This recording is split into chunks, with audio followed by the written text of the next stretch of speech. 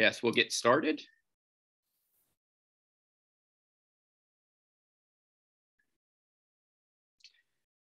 Good afternoon to everyone in Europe. Good morning to everyone in the Americas. We have this morning a webinar with some real experts to speak about and inform a broader public about the situation in Ukraine and the extent to which religion is or is not part of this conflict. We are being hosted today by jointly by the Coalition for Religious Equity and Inclusive Development and the Orthodox Christian Studies Centre at Fordham University. This is our first official partnership, which we're quite excited about, and we're looking forward to many more. My name is George Demacopoulos. I'm one of the co-founding directors of the Center at Fordham, and I will be serving as the moderator today. We have really some world-renowned experts joining us. I'm going to introduce each of them quickly. I'm going to make a few broad observations, and then we're going to let each of them speak for several minutes with some opening comments. You will notice, I think many of you are familiar with Zoom by now, but you will know that there is a Q&A feature at the bottom of your Zoom screen. As you have questions throughout the session, please feel free to type them in. We will do our best to get to as many as possible. We are planning for this to run for about 90 minutes. And of course, there will be additional conversations in the future. The event is being recorded, and it will be posted on the YouTube pages for each of the partner organizations. So our panelists this morning, in the order in which they will speak: first, we have Archimandrite Father Cyril Hovorun, professor in Ecclesiology, International Relations, and Ecumenism at the University College Stockholm. We have Father Deacon Daniel Galadze of the Kiev Archeparchy of the Ukrainian Greek Catholic Church, fellow at the Center for Advanced Study Beyond Canon at the University of Regensburg. He will be joining the faculty at the Orientale in Rome in the fall. We have Sergei Shapnin, editor-in-chief of The Gifts, a magazine of contemporary Christian culture, and curator of exhibitions on contemporary Christian art. Joining us in a few minutes, he has many pastoral and clerical responsibilities, but joining us in a few minutes will be His Eminence Archbishop Angelos, Coptic Orthodox Archbishop of London and founder and director of the Refsimi. And we have my good friend, Dr. Maurice Tadros, professor of politics and development at the Institute of Development Studies and the director of CREID. So let me make just a pair of quick observations before we invite our panelists to speak. Because our panelists are better equipped to speak to the specific situation on the ground, both in Ukraine and Russia, let me make a few global observations about the way that we use religion when we're speaking about or commenting on Putin's motivations or the role of the church or what the Ukrainians, Russians are doing, or frankly, how we talk about it. One point I'd like to make about this is that there is, even though it is absolutely the case that Putin is an abuser of religious sentiment, an instrumentalizer of religion for political purposes, there is nothing new about that, even in the time of war. To my mind, it's a kind of heresy. I know Father Cyril has spoken about this before. It's a rejection of the gospel for worldly gain, for prosperity, for selfishness, for evil, frankly. But there isn't anything particularly new. It's horrific, and we're seeing just how horrific it is. But it is something that unfortunately has been with us for a long time.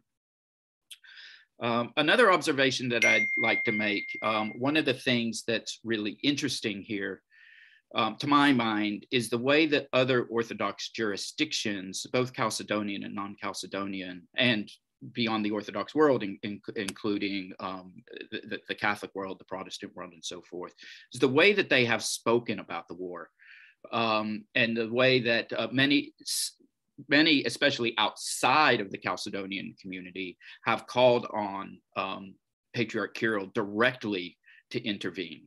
As we all know, Cyril has not done that. And in fact, he seems with each passing day to be doubling down as a parrot of Kremlin propaganda. But one of the things that I think is worth watching as we go forward is as Patriarch Cyril becomes more and more unhinged from reality and simply continues the Putin line, will the other autocephalous leaders condemn his words, if not his personal leadership?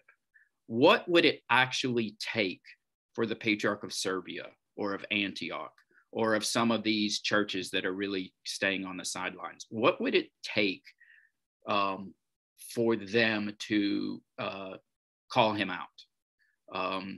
I don't know the answer to that, but I think that this is something worth watching.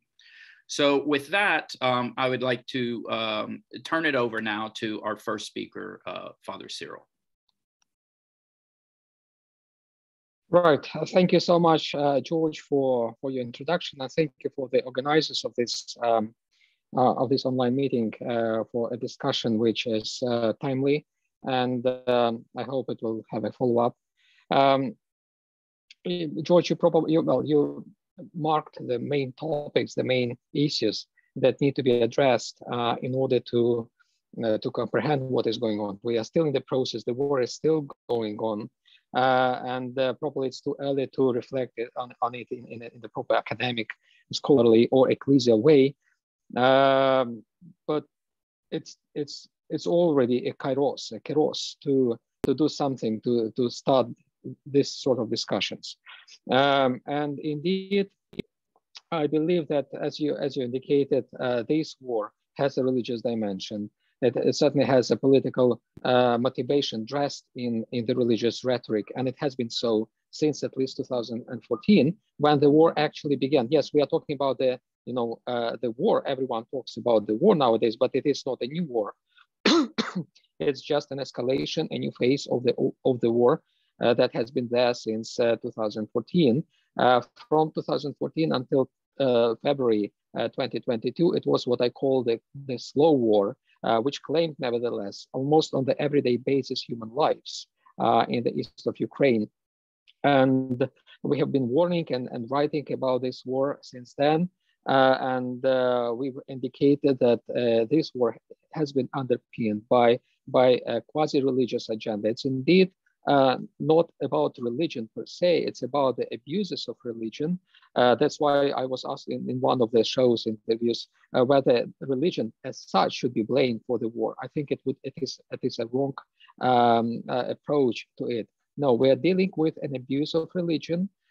We are dealing with the instrumentalization of religion and weaponization of religion by political forces, which do not subscribe to religion as such, but they use religion to their own ends. This is certainly the case of Vladimir Putin. Even though he claims to be a religious person, I believe he is profoundly secular, and he uses religion to his own ends. He has some strange ideas, a mixture of superstitions, some kind of metaphysical, worldview, which needs to be analyzed in more detail in due time. And he is a manipulator. He is an abuser regarding the religion. Unfortunately, the church yields to his program, his agenda of abusing religion, corroborates this agenda, and is complicit with his agenda and the war as such. We in the Orthodox world go through a profound crisis. This, I think, no one will doubt that. And I would say that this crisis should be understood in the proper Greek sense of the word. Krisis in Greek means judgment. We are dealing with a judgment. It's, if you want, it's a doomsday, not just for Ukraine, where we struggle to survive. It is also a doomsday for the Orthodox Church. The Western churches, including the Catholic Church and the Protestant churches, had their own crisis momentum after the World War II, following the collaboration of some significant religious groups in the Western Europe with the Nazi and fascist regimes in the interwar period, and then during the World War II, the main Christian denominations in Europe repented about this collaboration. They changed their mind. That's exactly what the Greek word metanoia, repentance, means changing their mind. And we saw the indication of this change, like in the, of course, in the Barmen Declaration of the Protestant churches. We saw this metanoia in the decisions of the Vatican II, which had its own opportunity to overcome the crimes and mistakes that the church made during the World War II and before that. The Orthodox churches who had cooperated with the fascist regimes in that period of time, we had our own small fascist regimes in the Orthodox world, like the Serbian, the Romanian, the Greek dictatorships. We, the Orthodox churches, never repented in what we did. Now, we're much overdue. With much delay, we have this opportunity and we should not miss it. We have to reconsider our positions in the political theology. We should probably, yes, what I call the deputinization of the Orthodox theology is very much urgent nowadays, and we need to address it as soon as possible. But as a matter of fact, we need to go even further in the past. We need to reconsider the roots of this Putinization that happened in our days. This is not a new phenomenon. It's just an updated form of what we had during the 1930s, during the 1940s, during, for instance, the dictatorship in Greece in the late 1960s, when the church cooperated, appeased, and justified dictatorships, justified the abuse of power in the name of, of the traditional values, in the name of Byzantium, restoration of Byzantium, or whatever excuse they found to support the authoritarian regimes. We see the repetition, the reincarnation of those, what I call totalitarian theologies in our days. We need to address this. These theologies, we need to deconstruct, I believe, these theologies in the same way as the European theologians, Western theologians had deconstructed their own totalitarian ideologies and theologies. And we need to do this urgently. It's our call. We will do it with a big delay, of course, but we cannot miss this opportunity. That would be my message.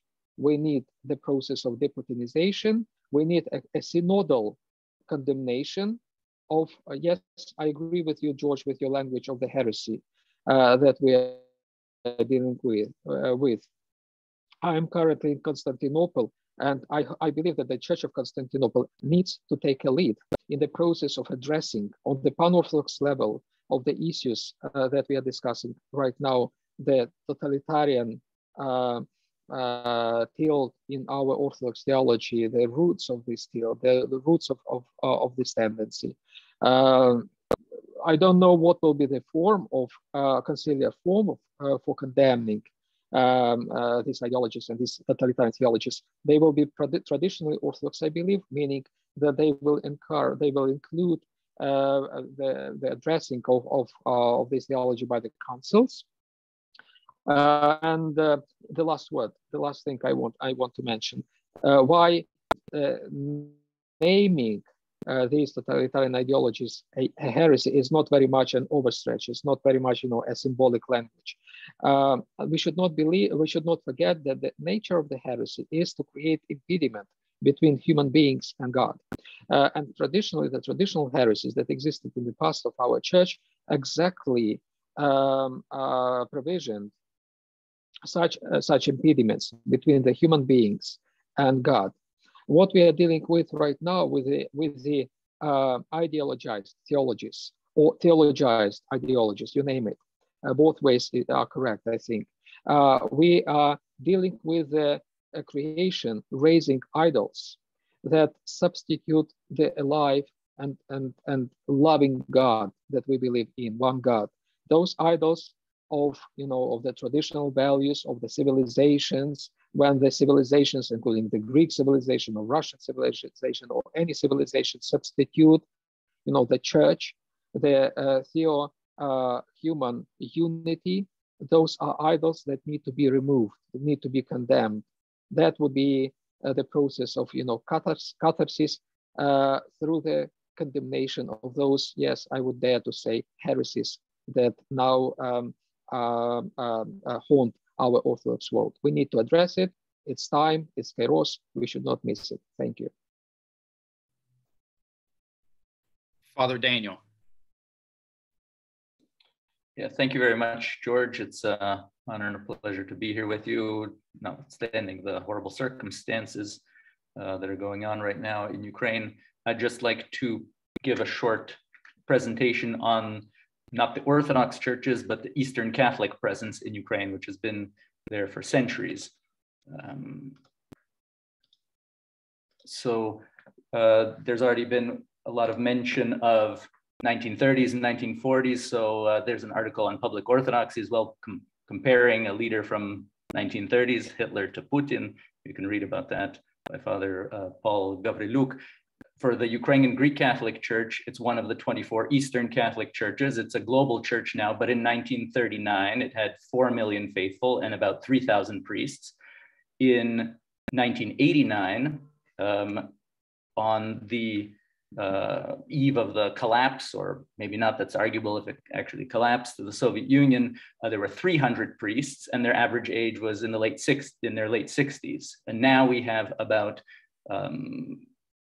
4,000 priests, 800 seminarians, 36 eparchies and exarchates, with a global population of about 5.5 million people.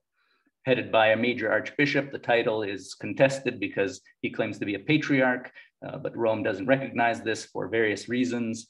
There are 4 metropolies in Ukraine, 4 metropolies outside of Ukraine, Poland, America, Canada, and Brazil. The history of the church is really one of contact between East and West, as evidenced by some of its leaders in the 20th century, Metropolitan Andrzej Szeptycki, who was a member of the Polish nobility and in contact with a lot of the movers and shakers of the Catholic Church before the Second Vatican Council, and Cardinal Joseph Sleepy. There's a biography of him presented as a Byzantine Thomist by Yaroslav Pelikan. If you want a more popular rendition of his life, you can watch The Shoes of the Fisherman, by the book turned into a movie by Morris West, where he's played by Anthony Quinn. Getting to the questions that were presented, and I should actually say that in this time between Metropolitan Andrzej Szeptycki and Cardinal Joseph Sleepy, the Greek Catholic Church was a church of martyrs, hundreds of thousands of faithful deported to Siberia. And this is a fate that's not just unique to the Eastern Catholic churches, but also part of the history of the Orthodox churches in Ukraine. The difference with the Eastern Catholic churches was that there was, for example, in 1946, a so-called reunion council that liquidated the Greek Catholic churches that was co-organized by the KGB and the Moscow Patriarchate, although to a certain extent unwillingly perhaps, but the Moscow Patriarchate has still not condemned this council, which liquidated and imprisoned and deported all Eastern Catholic bishops in Ukraine, and Cardinal Joseph Sleepy was in Soviet exile for 17 years. So getting to questions that were posed to me, what is the position of Eastern Rite Catholic community in Ukraine, and how does its fellowship challenge the East-West dichotomies? Well, this is basically a question of the identity of Eastern Catholic churches. They're presented as churches in between, or stolen churches, or bridges to unity, perhaps. One articulation of its ecclesiology is Orthodox in communion with Rome, which most Orthodox won't accept, and even some Eastern Catholics wouldn't accept. But generally speaking, it's the same Byzantine liturgical, spiritual, and theological tradition as the Orthodox, for example, in Ukraine, but in communion with Rome.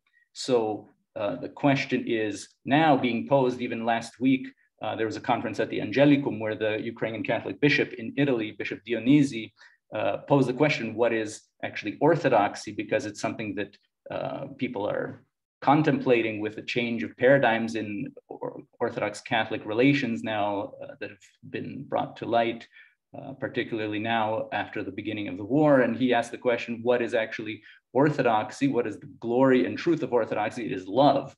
God is love. Without love, there is no orthodoxy. Without orthodoxy, without orthopraxy, that is, without love in its practice, is in fact a real heresy. He said so.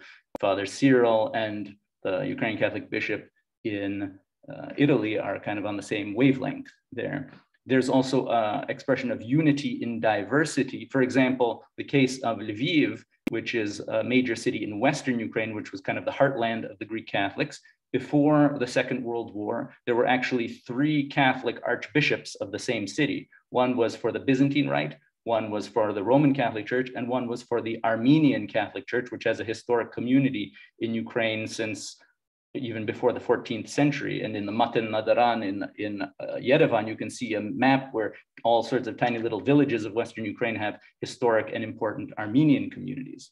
And in fact, during Pope John Paul II's visit to Ukraine in 2001, he was greeted by 2 Catholic cardinals of the same city, one for the Ukrainian Greek Catholic Church of the Byzantine Rite and one Roman Catholic. So when asking the question, what kind of solidarities among churches and lay movements are helpful to delegitimize Putin's weaponization of religion as a justification of war, and what kinds of actions or discourses are counterproductive, one might point out that in Ukraine, there's actually no official national church, even though there is the historic majority of Orthodox Christians. There is no one kind of preferred religion, as is the case in Russia. There are a lot of ecumenical initiatives. One could list, for example, the community of Sant'Egidio, which has a presence in Ukraine. Caritas, Ukrainian Catholic University is an important center of education that has both Catholic and Orthodox professors. One organization I would highlight, though, is the All-Ukrainian Council of Churches and Religious Organizations, which includes Christian, Jewish, and Muslim religious leaders. Among the Christians, there are Orthodox, Catholics, and Protestants, and among the Orthodox, they're the heads of the Moscow Patriarchate in Ukraine, as well as the Orthodox Church of Ukraine, which received the Tomos of autocephaly from Patriarch Bartholomew, that is independent, ecclesiastical independence. So this organization has a rotating head, and they issue statements on various questions of ethical, educational, government policy, and most recently against the war in Ukraine right now, even appealing directly to other countries and international organizations, for example, for a no-fly zone, or appealing to other countries, for example, Belarus, not to send its troops into Ukraine. It's worth noting also that, for example, last year on Ukrainian Independence Day, the heads of all these different members of this Ukrainian Council of Churches and Religious Organizations all gathered and had each of their representatives say a prayer, or some of them were more like a speech in front of the Church of Saint Sophia, the main shrine of Ukraine, Church of Holy Wisdom. In all of this, one, of course, needs to be aware and cautious about the border between good patriotism and nationalist politics, the emphasis on local church versus universal mission of the church. And these organizations, or kind of the diverse and mosaic of religious life in Ukraine, kind of help to counter all of this. And the last image is just of the daily statements from the head of the Ukrainian Greek Catholic Church, His Beatitude Sviatoslav, who has messages there every day giving a summary. So the participants here might be interested to watch those. They give a summary of the daily events, and are actually sometimes difficult to accept for a lot of the citizens of Ukraine who are being bombarded. And in fact, the majority of casualties in the war so far are peaceful civilian citizens, where the head of this church is calling for peace and reconciliation, even in the midst of war. So the message of the gospel is something sometimes even difficult to hear when you're being bombarded. Nevertheless, it's there and it's present. So on that, I'll pass the word back to you, George. Thank you. Thank you for that, Father Daniel. One of the great things about your presentation is it really lifts up the fact that something that most people don't realize, but that Ukraine is frankly probably the most religiously diverse place in Europe. Because of Putin's instrumentalization of the Orthodox Church and the fact that the Orthodox Church in Ukraine is under Moscow, people tend to think of it as a largely Orthodox or Greek Catholic space, but that it is, in fact, that there are Protestants, there are Jews, there are Muslims. It's one of the most, it probably is the most religiously diverse place in Europe, and that's something very important. We turn now to Sergei, who has his own insights, used to work for the Moscow Patriarchate and has his own insights about the situation in Russia and the extent to which this is or is not a religious war. Sergei.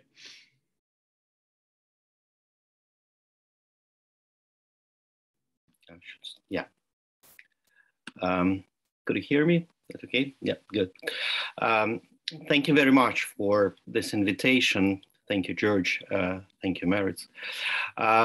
Well, I think I will speak from Russian perspective, but well, I'm in the United States now, so I can speak freely. But one important note we have to keep in mind all the time, that according to the last legislation that Russian Parliament adopted and Putin signed a week ago, Russians are not allowed or will be punished or imprisoned by calling our war in Ukraine actually war and aggression.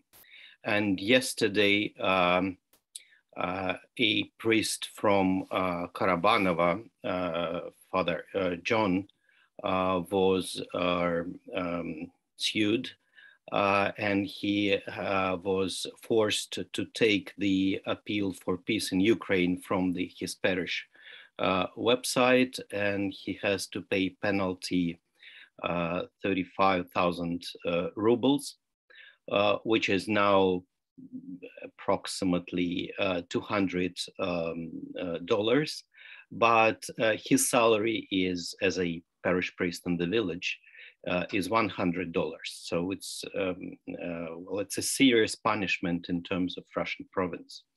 So when we're speaking about war, we are all actually shocked that none of Russian bishops was courageous enough to say that this is not the special or military operation, as the Kremlin and official propaganda call it, but it's war. And we were waiting that Patriarch Cyril will sort of say this word, and he didn't. We were waiting that Metropolitan Hilarion will say that this is the war, and he didn't. The main problem now, I think that it's absolutely clear that modern Russian church is not honest, and it seems that their officials lost this ability to be honest. And that's really serious, because we're actually expecting that they will at least say these simple words of truth. So my point is that the church, the Orthodox Church that we have in Russia, first is a divided church. We have the official church on one hand, and this is the church where the main voice is the voice of Patriarch Cyril, and we have the grassroots level communities that feel that they are are something different from what Patriarch Cyril is saying and doing. They are still in the structure of the church, but they are very unhappy with what is going with the official church for at least 5, 7, or even 10 years. So the official churches, we had discussions with Father Cyril for years, how we shall call that. And for a kind of short period of time, for a few years, we were thinking that the proper term will be kind of post-Soviet civil religion that was actually wrapped in Orthodox rituals and traditions. But in fact, it's something different. And yes, I agree, we should sort of clearly say that it's a heresy. And the churches, the family of Orthodox churches around the world should take that seriously.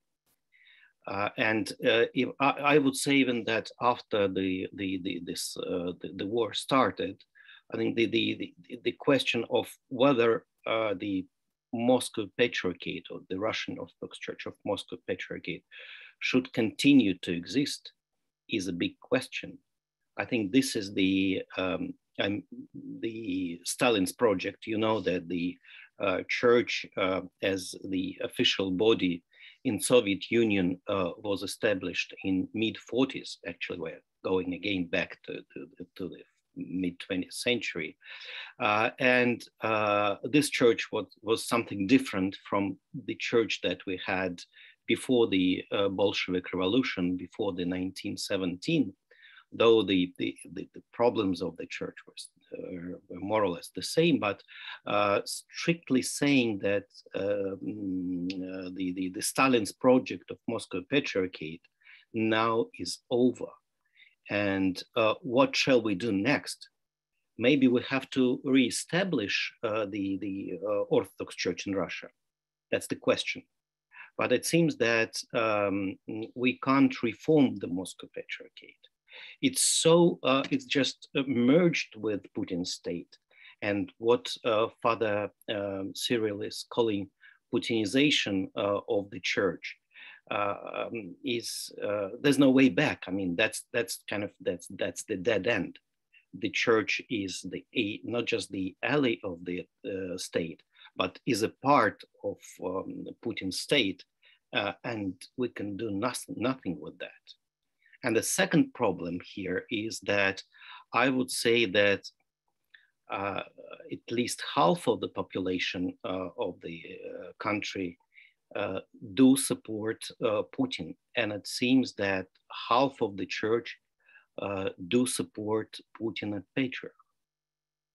So what shall we do with that? I don't have the answer again.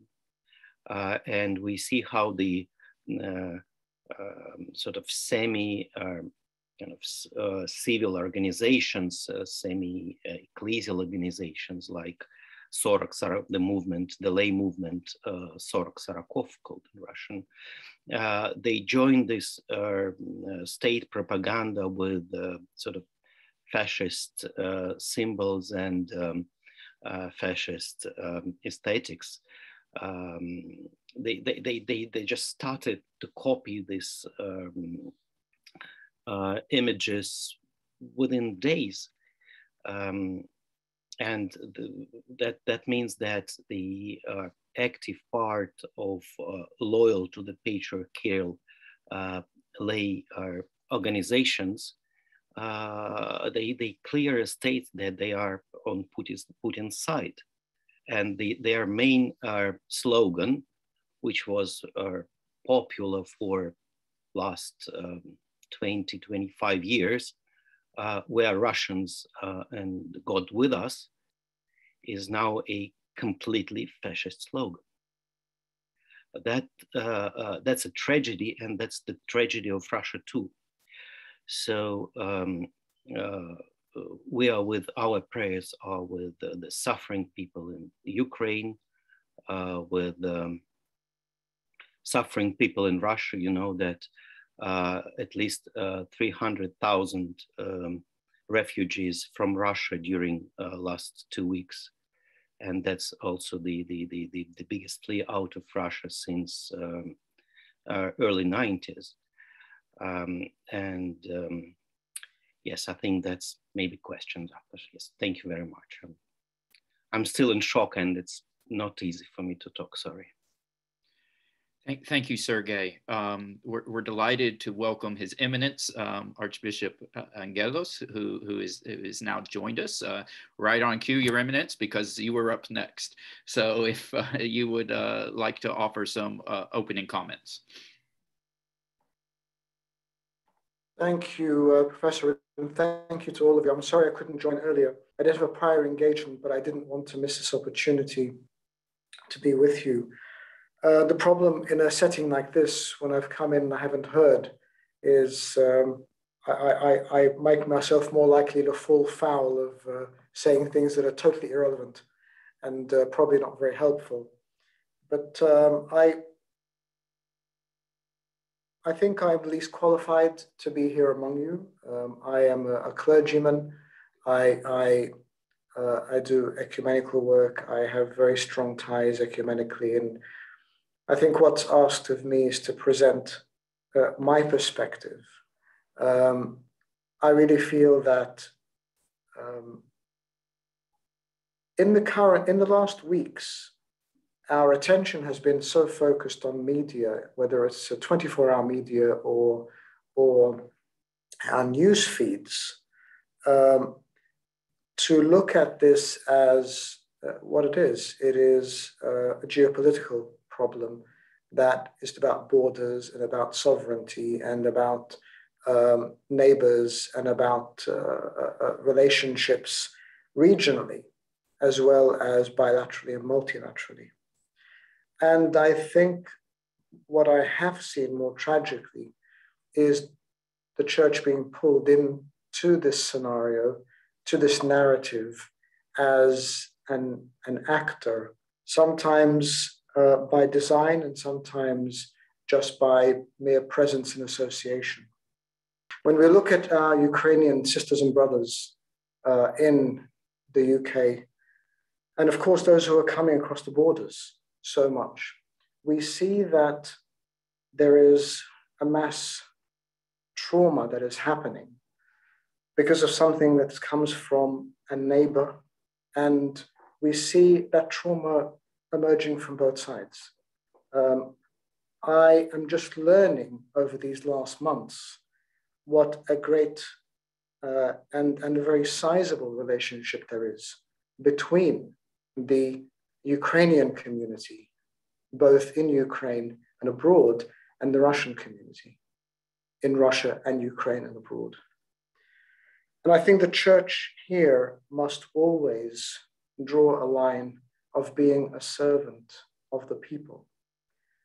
But of course, we as churches sometimes get drawn into very simplified narratives that are seen to be black and white, narratives that are oversimplified and pulled into political scenarios and geopolitical scenarios.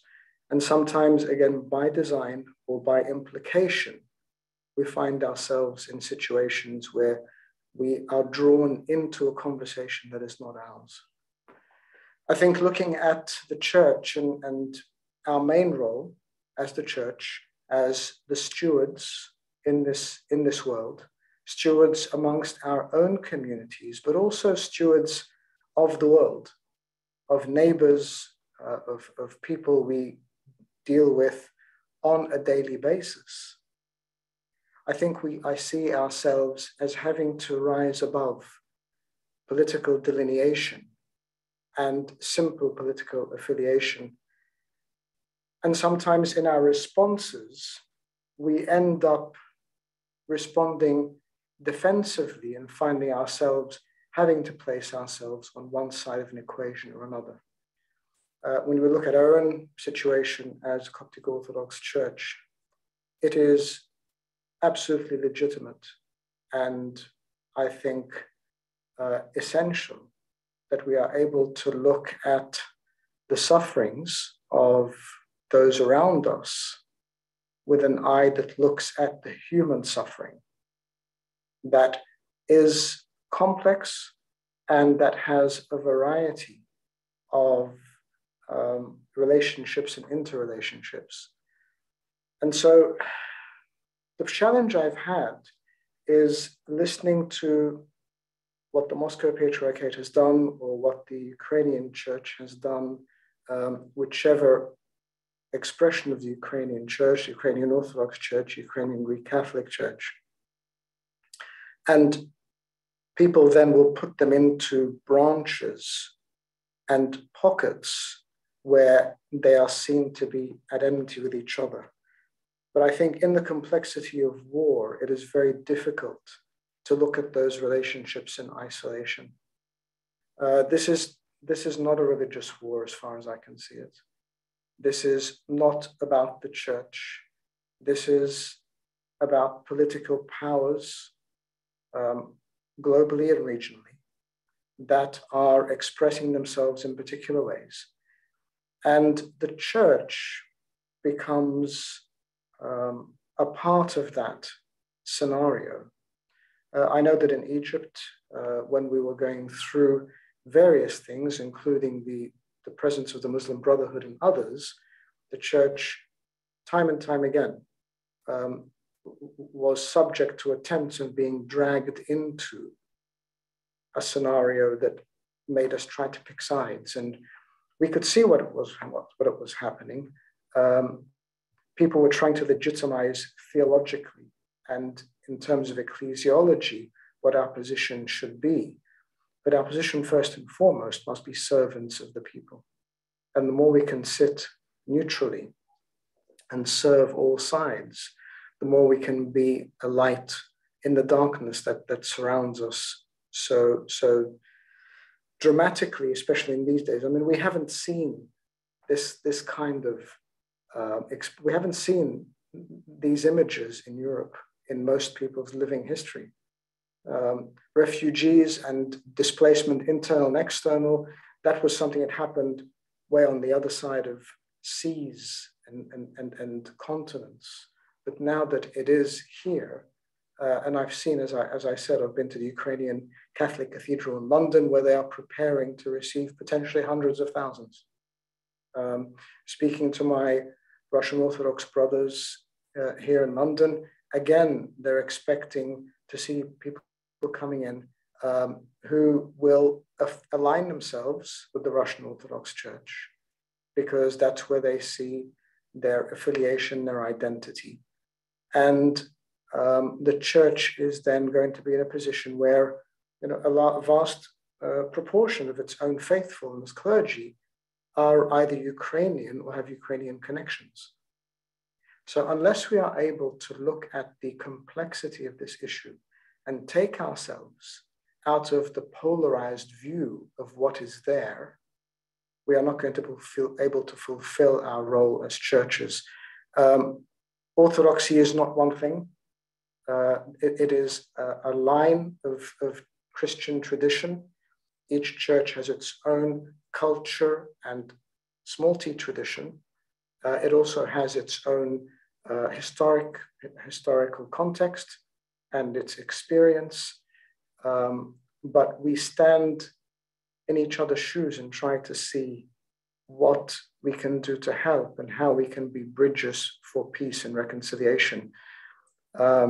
Vilification, demonization, and blame are not really going to help. I think if we try to sit somewhere where we can look at experience and see what it is that we can see as a commonality and try to build bridges, that is where we're going to find our greatest strength. Because don't forget, wars have come and gone, and the church remains, because the church is there to serve its people, and actually it is there to serve at the darkest times. And if we make ourselves party to the conflicts, we are unable to serve properly. And so I look upon this with much pain, personally, because I know personally the people who are involved. I've heard stories of people who have lost loved ones. I look at it with pain as a clergyman. I look at it with pain as someone who's involved in the ecumenical world. And I pray that we are able, as the Church of God, the Church separated now, as it may be, but the Church is able to stand together and be a support for all its members, and to be able to shine light into oppressive darkness and give hope into apparently hopeless situations that we find ourselves in today. These are just my personal reflections. I am sure people will agree and disagree with some or much or all that I've said, but I do think that we need to look at this situation in the complexity that it really deserves, and not try to look at polarized and monochromatic points of view that are depicted by some. Thank you. Thank you, Your Eminence. Dr. Tadros. Well, actually, the least qualified here is me. We've just been very privileged to hear the perspective of His Eminence being part of the ecumenical movement in the Orthodox Church. We have been very privileged to hear Father Cyril and Father Daniel, who are Ukrainian. We've been very privileged to hear Sergei from the perspective of a Russian Orthodox who is independent of the Russian Orthodox leadership's position. And we've been very privileged to hear George in his many years of expertise analyzing and understanding the nature of orthodoxy. So I come here, I come to this with none of these kinds of expertise. So I'm going to be very short, but I'm approaching this from the perspective of someone who's looking at the future of democracy in Europe, and the relationship between freedom of religion or belief and people's power and civil society, social movements, and what does it mean for the future of freedom of religion or belief as part of democracy as a whole. And I think this is where I'm engaging with two deeply problematic narratives. The first is skeptics of freedom of religion or belief. And by the way, our program is called the Coalition for Religious Equality and Inclusive Development. Our whole idea was that we bring to processes of positive change the dimension that people's freedom of conscience, right to freedom of religion, right to religious equality is fundamental to well-being. So skeptics will say, look at what Putin is doing. This is what happens when you allow freedom of religion or belief. He is using religion to promote religious triumphalism, to engage in religious supremacy, and people are the victims. And of course, with freedom of religion and belief, we must always remember that it is not the right of a religion. It is the right of a people. It is the right of individuals. This is not the right of any particular religion to impose its ideology and to homogenize society in the name of the righteousness of its cause, or that it is the better ideology. It is rather the freedom of individuals and people to choose to believe or not believe. And that religious pluralism means that in many incidents, historically and in present, such as in this present moment here, in this situation of the Russian invasion on Ukraine, on the Russian aggression on Ukraine, we are seeing a case where if we are going to defend freedom of religion or belief, we must defend the people of Ukraine from the imposition of a religiously homogenizing, a religiously totalitizing ideology upon them. That is the irony of it, is that freedom of religion or belief, the protection of religious pluralism, necessitates at times that we protect from religion itself, so that people can enjoy the freedom of conscience that they deserve. The second point that I would want to make, and I'm going to be very quick about this, is that we have two sets of narratives by Putin which are very intertwined. The first is the idea that he is the defender of the faith against a decadent secularism in the West.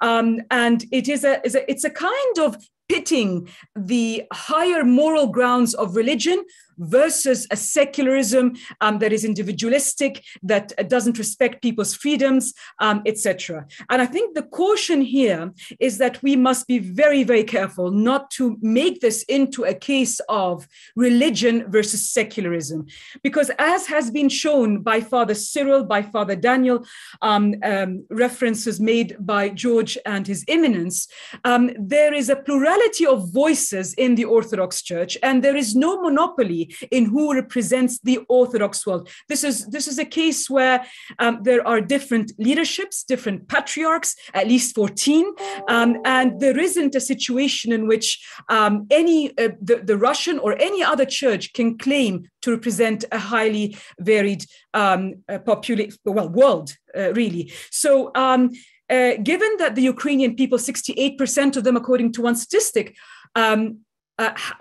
are believers, purport to a certain belief system, it means that if we are going to pit this as secularism versus religiosity, it's going to be a negation of a fundamental dimension of their identity, that they hold to democracy, but they also are very proud of the faith that they hold. So we must not allow that to happen, because that would feed into that narrative, which would then vilify a whole group of people. The other thing is the vilification of the Russian Orthodox lay people and clergy who have risen against the Russian Orthodox Church. I'll put in the chat function, but so far we have 186 Russian Orthodox clergy, with people like, the examples that Sergei gave of, a clergy speaking up against war. 186 who have said, this war is not in our name, no to war. And I think it's really important in that sense to remember the diversity within any followers of belief, so that no one can claim a monopoly on the faith, on any particular faith. The fact that the Russian Orthodox leadership purports to be the representative of a large cohort does not mean that it is the only representative, nor does it can speak for every single Russian Orthodox. And that's why we really shouldn't allow this binary to happen. Sorry, I gave a wrong number. It's 286 Russian clergy. I'll put it in the function room now. The chat room, sorry. The other thing, the next question is, well, what has happened in Ukraine with its assault on the idea of religious pluralism in all its richness, in all its intersection of ethnic and religious and geographic diversity? That assault that has happened in the name of one particular political power through its weaponization of another makes us be very, very careful about what is awaiting the rest of Europe. What will it mean for the rest of Europe? Because we are very concerned that where there are very strong cohorts of followers of the Orthodox faith who have sat on the fence in Europe, Bulgaria and Serbia, for example, who have not openly condemned the assault, and of course Belarus is part of the Russian Orthodox Church, that the assault on religious pluralism in Ukraine will embolden those who believe in a religiously homogeneous society where there is no freedom of conscience for individuals to contest and challenge their own churches or contest anyone who's using religion for political purposes, that their voices will be muted. In other words, there's the ripple effect of encroachments on religious pluralism in Ukraine, potentially on other countries in Europe. And the fact that the West, some Western narratives, that's not generalized, some Western narratives fall into Putin's trap of seeing a secular West. And here, unfortunately, secular isn't with the wonderful broad understanding of division of state and church. It's secular as in they believe Putin's narrative of secular meaning anti-religion, elimination of religion. This is the time now for us to engage with the Orthodox and followers of all faith and non-faith in Europe, such that there isn't this take on Putin's discourse, which is spreading extremely quickly in the Orthodox and non-Orthodox parts of Europe, where there is an attempt for a legitimization of what's going on in the name of religion. So I think the importance of Western narratives not to fall into the trap of saying, well, we are here in Europe to liberate from the authoritarianism of religion, because as George said, Putin doesn't have the right to speak in the name of religion. And sometimes in the name of protecting freedom of religion or belief, we have to challenge religious forces in the way they unfold. I'll stop there. Thank you very, very much. Thank you, Maurice. I think I speak for everyone else when I say that we all want your energy. We all want your energy and passion. So the way we are going to proceed from here, we've all heard one another speak. I'd like to just really open the floor to let our panelists respond to some of the opening comments that we heard from the others. And then there are several people who have put questions into the Q&A feature. I've jotted some down. I have plenty of questions that we could go there, but we're going to let our fellow panelists respond to one another first. I saw Sergei's hand first, then Deacon Daniel, and then Father Cyril. Yes, thank you. Just one more note. I think it's quite important now to show that Christians are Catholics, Orthodox, of other local churches, Protestants, they should state clearly that the position of Patriarch Kirill and the official Church of Moscow is absolutely unacceptable from the Christian perspective, not just theology, but the basics of the New Testament, because the sort of the diplomacy of Moscow Patriarchate is, if they have some problems in communication with the Ecumenical Patriarchate, they switch to our Pope of Rome and trying to develop relations with the Catholic Church. Then they step back. They're trying to communicate with conservative Protestants in Texas or whatsoever.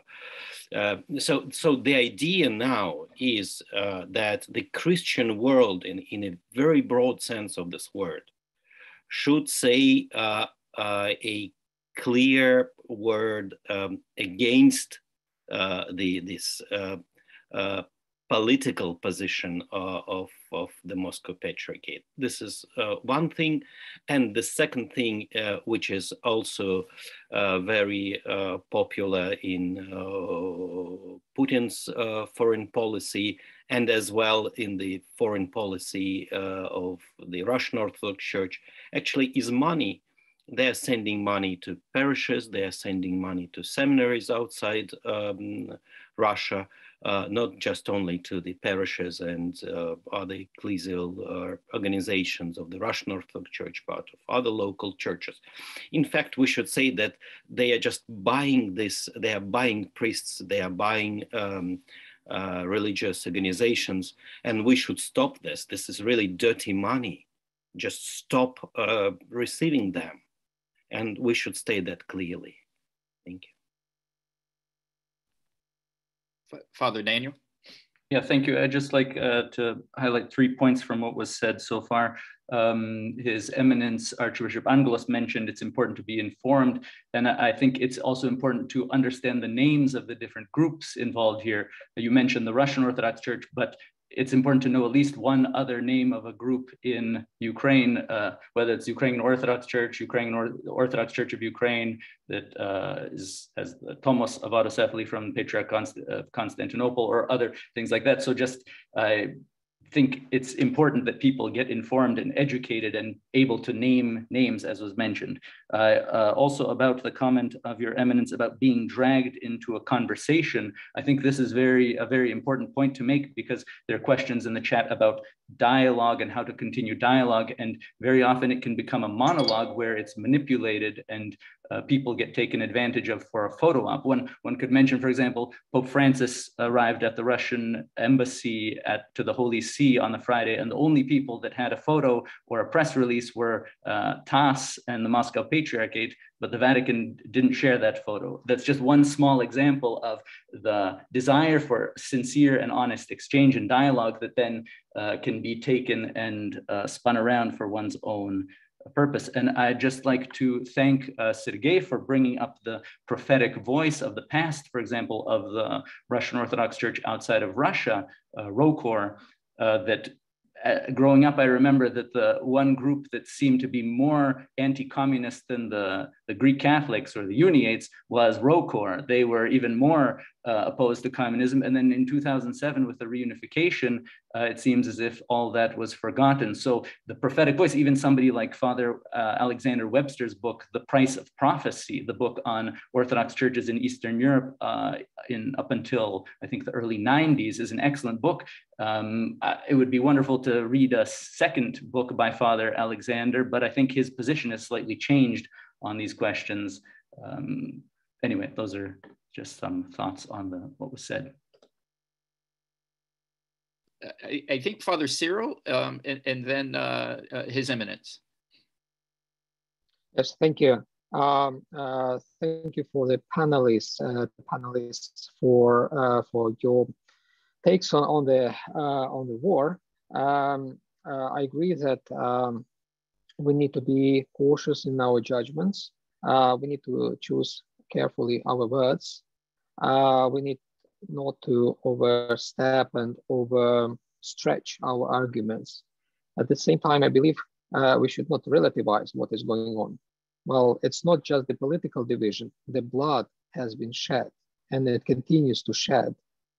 Yes, we can step over, we can, bridge easily the divide caused by the political differences. It's much harder to bridge the gaps that have been created because of the bloodshed.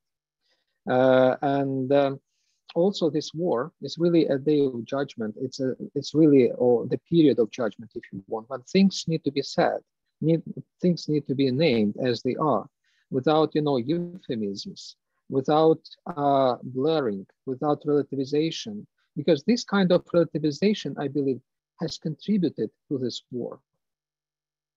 When people refused, to call the war what happened in Ukraine, what has happened in Ukraine since 2014, when people refused to recognize who is the perpetrator and who is the victim, even in the statements of the WCC, for example, this statement which was produced in 2015 after the delegation headed by the General Secretary of the WCC visited Ukraine, they produced an obscure statement which relativized the things. They called it a civil war, whatever. They refused to name who is to blame. I think this kind of unclarity, this kind of confusion has contributed to the escalation of the war where we are. That's why in order to avoid this kind of escalation, in order to never repeat it again, we need to name things right now by their proper names and need to make our judgments very clearly.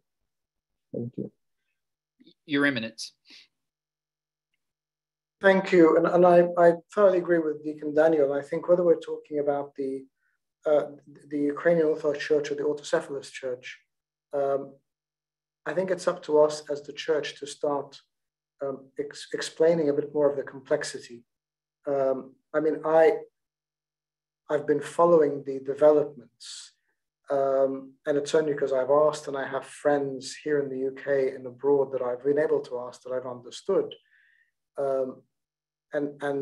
But I think when you ask the general person who is informed by 24-hour news and very simplified language around the church must be evil, because people who have that agenda will vilify the church across the board and therefore take away our ability to be a bridge of reconciliation. And Father Cyril, I agree again, in Egypt, when there were clashes between, when there were attacks of Muslims on Christians, and that was called sectarian violence, there was nothing more offensive, because it blurs lines of what's happening. But I'm also a firm believer of not backing parties into a corner they can't come out of. And I think we always need to leave lines of communication and ways back to a table to speak, to converse, to reconcile, to work together. And the more the polarizing language escalates at the moment, the less opportunity we have to try to fix things, even within church. I mean, we've seen schisms in the past that have been resolved. We've seen separations that have been, that have been overcome. And I just think we need to realize that this is a time, as we continue to focus on the bloodshed today, and the lives shattered today, and the communities broken today, we need to look at that immediately, but we also need to look beyond that into what are the means of fixing this in the long term, and how do we leave opportunities of reconciliation that we don't boundary off too strongly. Thank you, Your Eminence. Dr. Tadros, everyone else has had a comment on the opening statements. Would you like to add anything else before we go to some of the questions?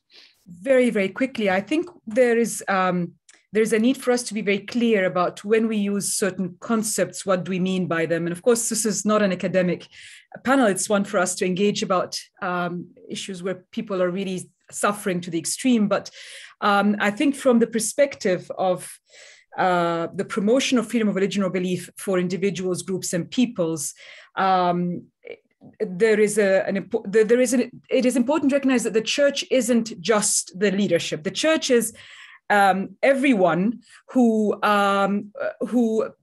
follows a particular faith, and therefore people have the right to have their own opinions that are independent of and different to the leadership of the church. And that is the beauty of pluralism. And that is why the church, as part of civil society, necessitates that we do have an environment where pluralism thrives, so that there is a church leadership with a particular view, but there are also citizens who follow a faith, who have their own organizations, their own movements, who also are able to voice a counter view without feeling marginalized or undermined. And I think that's the real challenge for us, for Europe now. How are we going to protect the spaces for civil society and for pluralism such that we are able to protect those freedoms for all in the upcoming weeks and months and years? Thank you.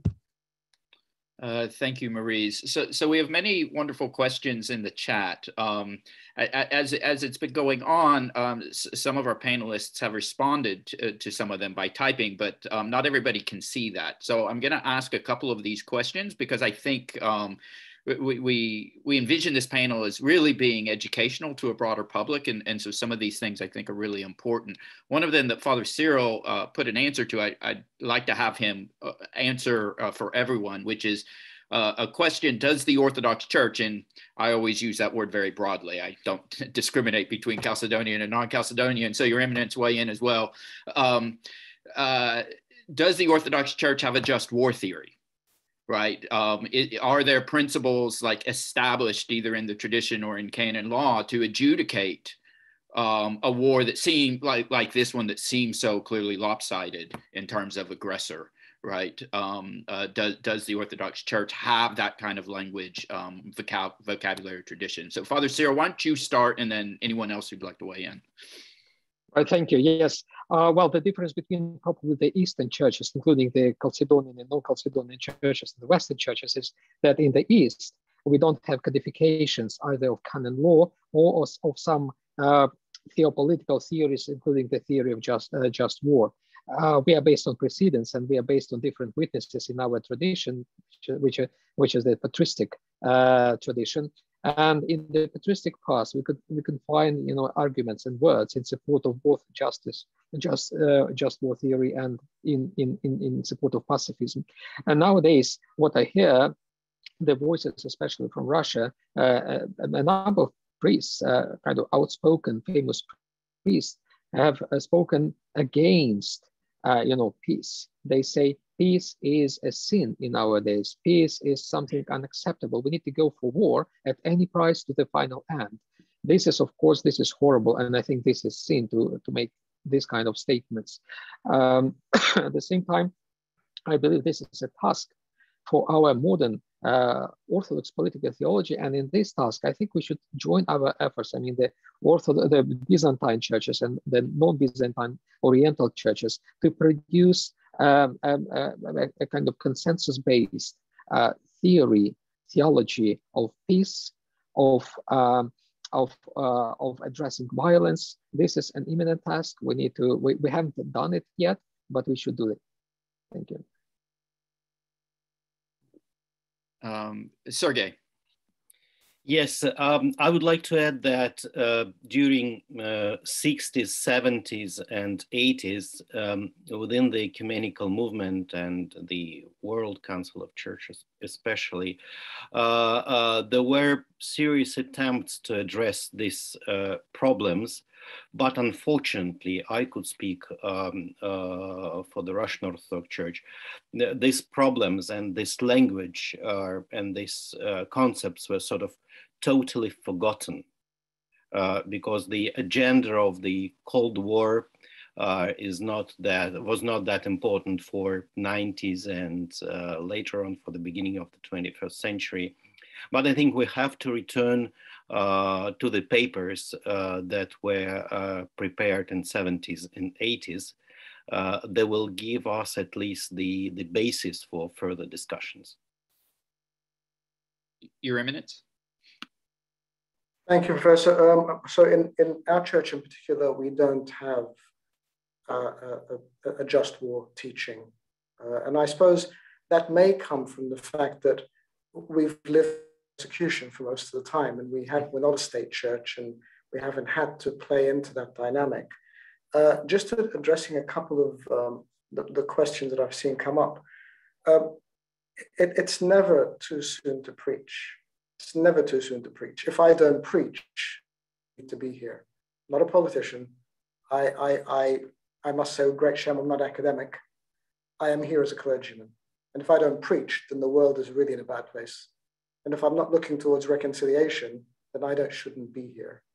And yes, I'm really sorry, I did forget the word Ukrainian and I stumbled a bit. That's because I ran into this room to be with you and not miss this opportunity, but I did not forget the Ukrainians when I stood with them in Trafalgar Square last Saturday. I did not forget the Ukrainians when I was with Archbishop Kenneth at his cathedral on Tuesday. I did not forget the Ukrainians when I was at the cathedral with church leaders on Wednesday morning. And I did not forget the Russians when I had Father Stephen in my office yesterday. Thank you, Your Eminence. For those of you who do want to know more about a sort of academic take on orthodoxy and just war, there was a book published by the University of Notre Dame. It's an edited volume that I had an essay in maybe 5 or 6 years ago. It's edited by Father Perry Hamalis and Valerie Karras.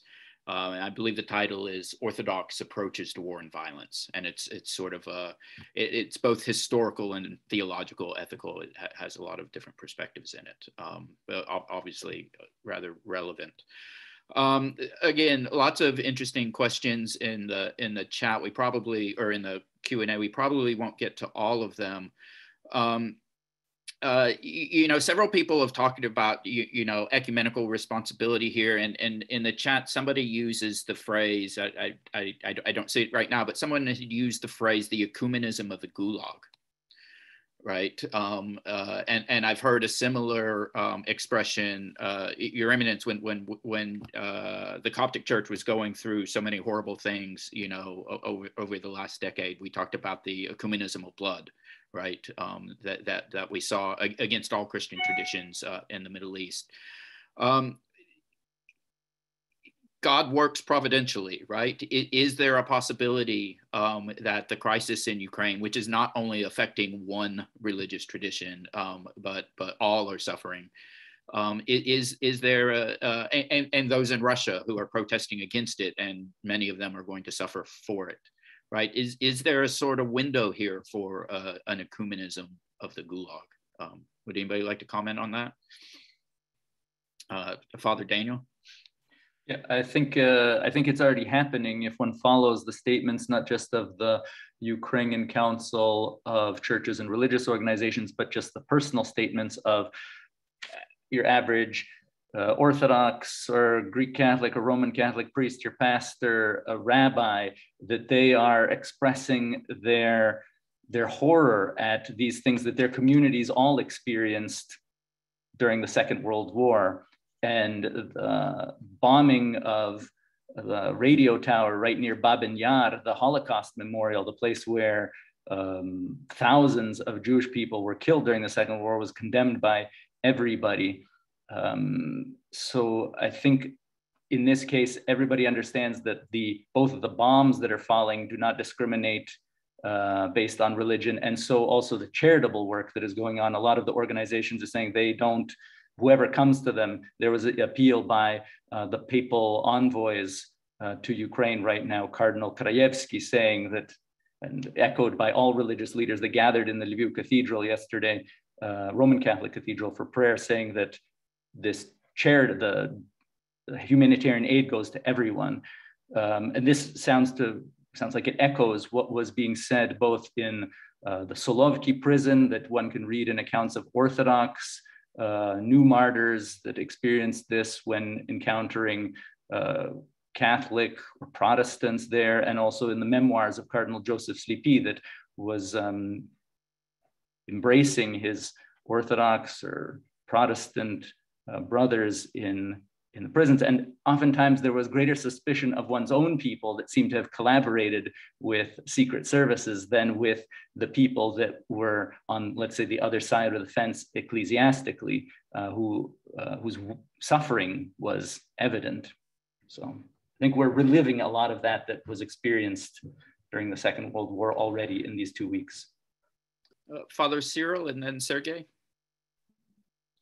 Right, thank you.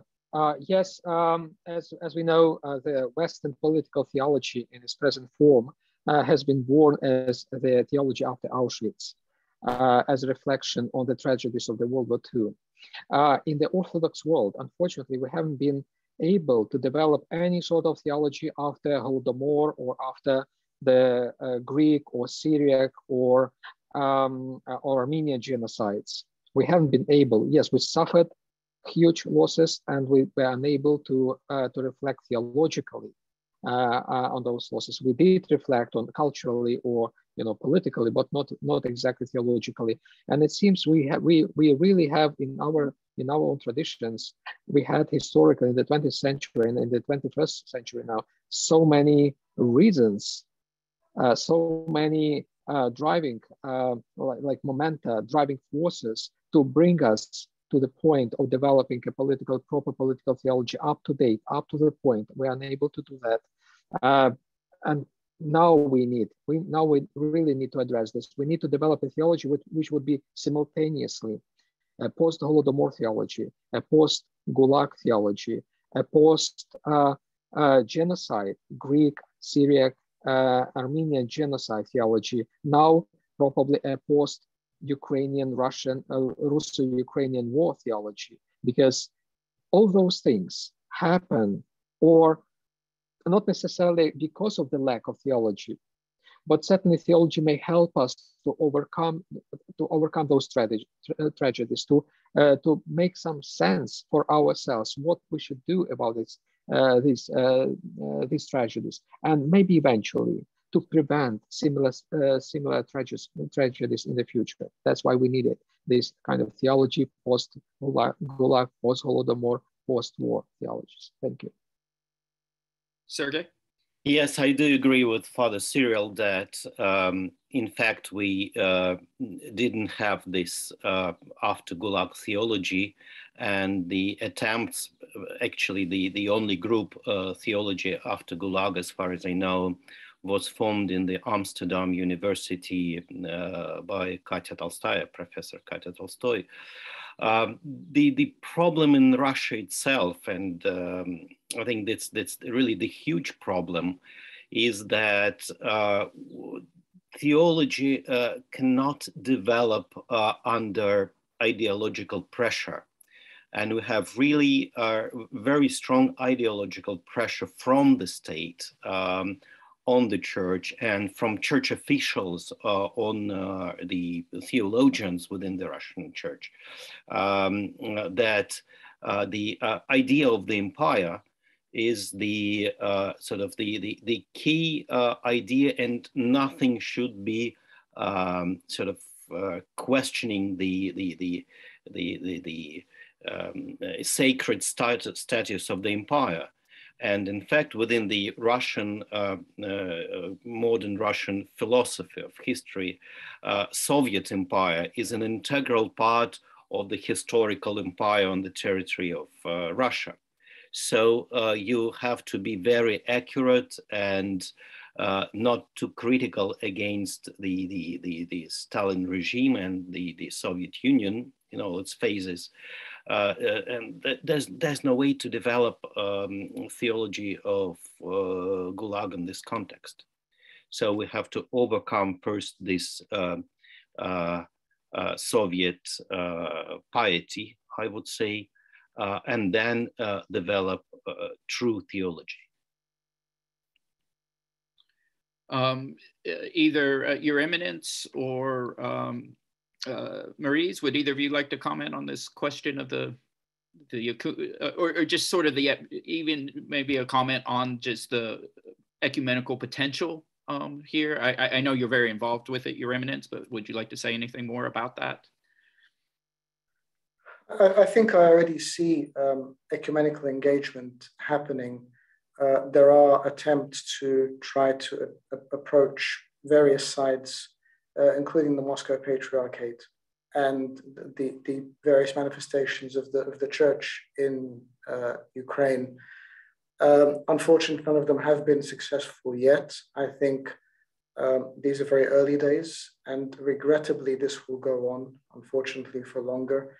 But what we must continue with the ecumenical world is, unlike news sources who switch off once the cameras go away, these are our sisters and our brothers, and we must continue to engage even after the world stops talking about this. This is an ongoing plight with ongoing suffering, with the internal and external displacement of hundreds of thousands, not millions, over time. And we must continue to try to engage. Even if we hit dead ends, we must continue to find other ways of, as a church, finding a way for our children who are suffering. Thank you, Your Eminence. We really are coming to the end of time. Let me just ask quickly if anyone has something that they think, what should we be watching? What should we be looking for? Either with respect to the Ukrainian bishops, perhaps under Moscow Patriarchate. In other forms, people have been talking a lot about this. Several of them are no longer commemorating Cyril. Should we be watching the clergy in the Moscow Patriarchate, in Russia proper? What would you be looking for as a potential sign of hope, a step forward? Father Cyril. Yes, this is the war that really changed. It's a game changer. It has changed a lot already in the church without us realizing this completely, and more things will happen in the future. I think one of the changes that has occurred is that people on the ground. Nowadays, there are people, in the shelters, in the basements, hiding from the air strikes, hiding against the bombardments. I know priests who were hiding literally in the shelters on the occupied territories, being afraid of their lives. So it's not just people on the ground. Sometimes it's people under the ground. They have now much more powerful voice. And we need to listen to that voice of the ordinary people. Well, the time I believe the time of statements is gone. Who cares about statements in the time when people die? Yes, people who produce statements, they may believe that their statements are important. More important are the voices that come out of people who struggle to survive, literally, who don't know whether they will live tomorrow, or maybe they will die next moment. You know, those words are much more sincere. They matter much more than the official statements produced, you know, in the security of the offices. That's what we need to pay attention to primarily. And I think that those voices are the driving force behind important changes within our tradition, within our church. Thank you. Thank you, Father Cyril. Anyone else with a final comment, or I'll turn it over to my colleague Maurice, who will wrap us up. Just say one word. Yeah, please, Father Daniel. Look for peace, and for those who are speaking about peace. And then we can talk about all other theories after, when we can comfortably sit in offices, etc. Yeah. Peace. Thank you. Yeah, yes, maybe say just a few words. I think it's time of personal witness, of course, first of all, from those who suffer during this terrible war, but also personal witness from all other parts of the world with the words of solidarity, love, and support. Thank you. Maurice? I'm speechless. I think unless His Eminence or yourself have something to add to what Father Cyril, Father Daniel, and Sergei have said, I think this is probably a time for you and I, George, to thank everyone who has, well, first of all, to thank our panelists. We're extremely grateful that you made the time to be with us, and to thank participants. And as per the message that Emily put in the chat function, this will be available on YouTube, hopefully by Monday, on both Fordham University's Christian Centre, as well as the CREID. So it'll be on YouTube, and it will be circulated to everyone who has joined today. And feel free to circulate it to whoever you wish then. So thanks from me, and I think, George, over to you to close. Yeah. Just a thank you to everyone, and we're in the first week of Lent, which itself, you know, it's I myself, I'm not a clergyman, so I don't have quite the routine of services every day like the rest of you, but it's almost jarring. I said, oh yeah, it's Lent. It's Lent, right? And maybe that's precisely what we need. So with that, we thank our participants, especially Your Eminence. I know you've been pulled in like 100 different things, and so we really appreciate your time for joining us. We wish everyone well, and all of our prayers to everyone suffering. Thank you.